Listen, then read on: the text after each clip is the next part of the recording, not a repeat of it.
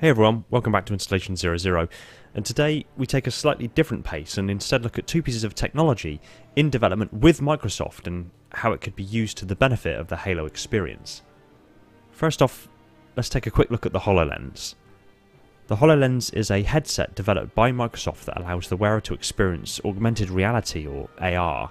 Augmented reality is an emerging market which is receiving growing attention. It's the idea that we can physically wear devices that allow instant and intuitive access to information directly in the wearer's field of view. If you consider how the app market came to define the smart device market, the advent and wide-scale adoption of well-executed augmented reality technology could see yet another insane boom in app development and emerging job markets that simply wouldn't be able to exist without augmented reality, and this is really appealing to people on the broadest of scales. But there has been long-standing issues with size, weight, energy requirement, limited technology, narrow viewing box, focus depth, the list goes on. There have been advances in technology that are allowing these devices to start becoming viable, but development is still needed until this technology is available to the masses. But I'll cover that in a quite separate video about augmented reality and HUD technology mimicking Halo technology but in the real world. Now, setting aside the immense applications of augmented reality not only at home but also out in the real world, us gamers are probably more ready and willing to get our hands on this technology than most. But how could the HoloLens be used to enhance the Halo experience? That's really the question I've got on the forefront of my mind. Well, the most obvious is HUD replication. The HUD visible on the screen when we play Halo is a dynamic entity within the code of the game. It seems plausible that if the current Xbox One or even Project Scarlet detected a HoloLens connected to the console, future Halo games could utilise this technology in a number of ways, chief amongst them, displaying the in-game HUD on the HoloLens. Suddenly the console could effectively activate something similar to the blind skull, taking away all the HUD elements on screen, but then redisplaying that information on the HoloLens, enabling you to see the HUD on the HoloLens as if you were actually wearing a Spartan's helmet. The dynamic information from the HUD, including targeting reticle, ammo counter, current weapons loadouts, grenades and other bits of critical information, could seemingly be hovering in the air in front of you, but without obscuring your view of the actual screen. This would be one way that the gaming experience could be extended out into higher dimensionality. Other ways include peripheral but useful information to the mission objectives being displayed in the air just off to the side of the main screen, allowing you at a glance to access narrative extending content without adding additional layers of hard text and data to an otherwise seamless UI. This could be presented to you as if an AI is feeding this information directly to you from the game. HoloLens also has a small camera built into it. This could be used in tandem with an augmented reality marker QR code that could even come in the game box on a small card.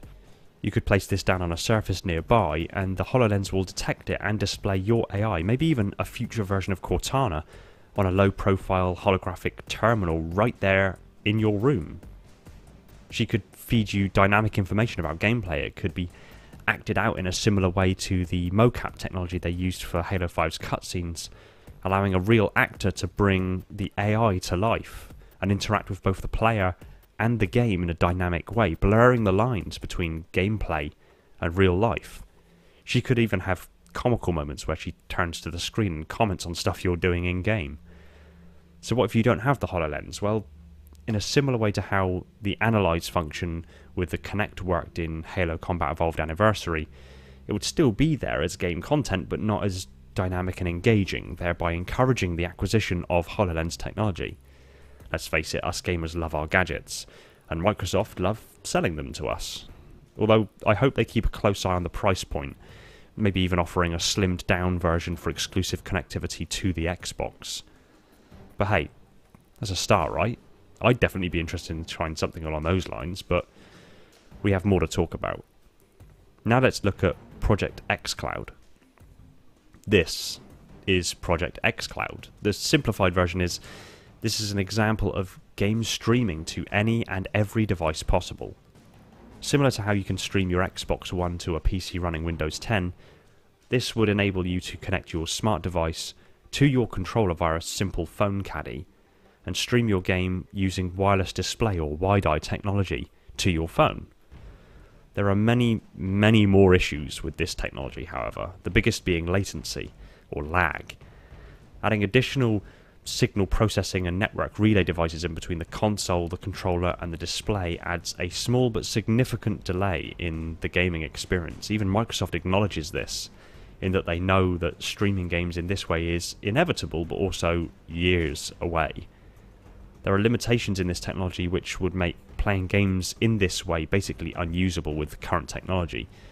Imagine playing Halo but with a constant and unavoidable lag of a few hundredths of a millisecond, although it doesn't seem like much, and even up to a second or two.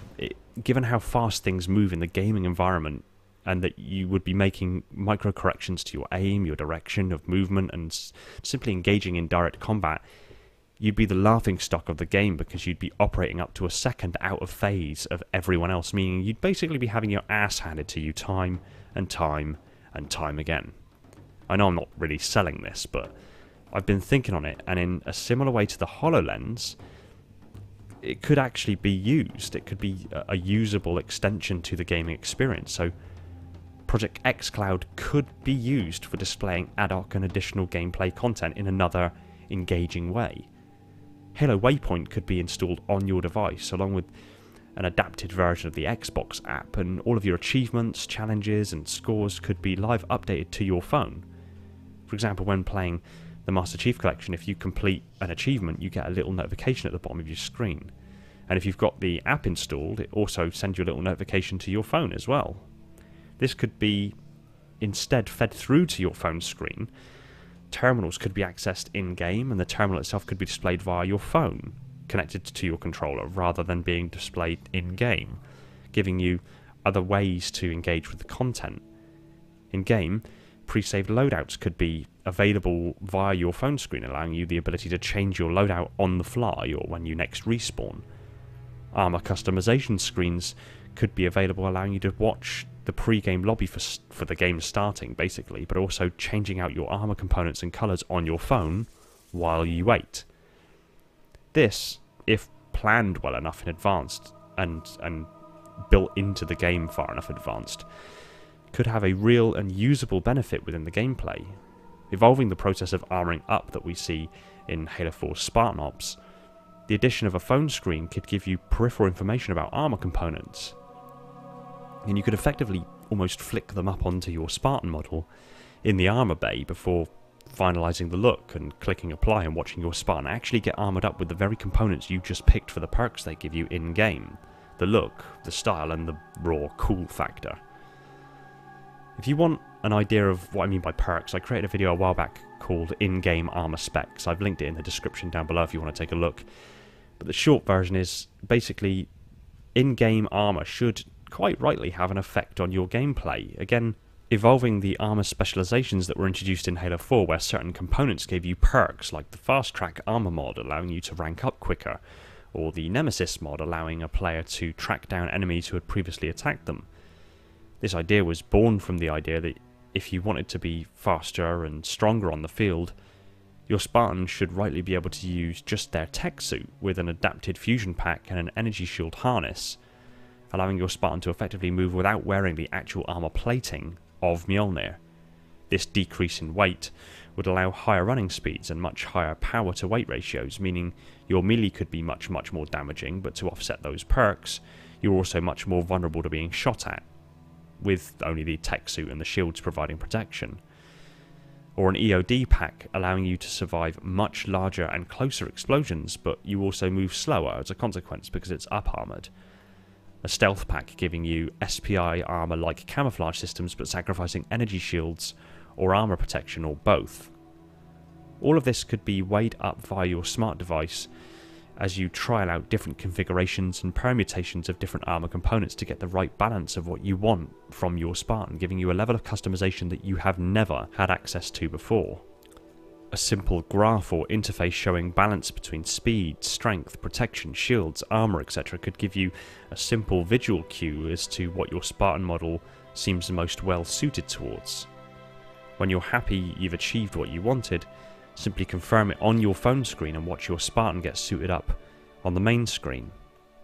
There are so many interesting and engaging technological developments being done at the moment which would allow the gaming experience to be taken to a whole nother level, and in particular Microsoft have a few ideas in the pipeline which are either aimed specifically at the major gaming platform, the Xbox, or at the very least has significant application to the gaming industry to really take gaming, and in particular Halo, to new heights of immersion and engagement. These were just two of them that got me thinking of what could be possible in the very, very near future while trying to work around some of the inherent problems with this technology at this current stage of development. But I would really love to hear what you guys think. So if you have any comments on the video or the ideas I've laid out, and if you'd like to see more content like this, or even if you don't, let me know in the comment section. Thanks for watching. Stick a comment down below and I look forward to what you have to say. I want to give a quick shout out to my patrons Nathan the Silent Cartographer, Miguel, Brian, Sebastian and Holden, the holders of the mantle, Justin, Darian, Ty, Iron Griffin and Black Biscuit, my reclaimers, Zach, Deep Cover, Verbal Statue, Spesico, Spartan Alpha 498, Guppy and Cage, my Metarchs, and all of the other patrons that have jumped aboard to support the channel. I literally can't put it into words how much that means to me. It's just incredible that you guys evidently like what I do enough to support me in that way. If you like Halo lore discussed to insane levels of detail, hit that subscribe button and the little bell icon so you're told the second a new video hits the shelves. Be sure to support us on all major social media channels including Discord, and if you really love the channel, consider heading over to Patreon and supporting the channel over there. It would mean the world to me and would free up more time for me to put into this content and other Halo related goodness. All of the links are in the description. Take it easy everyone, and find peace in the domain.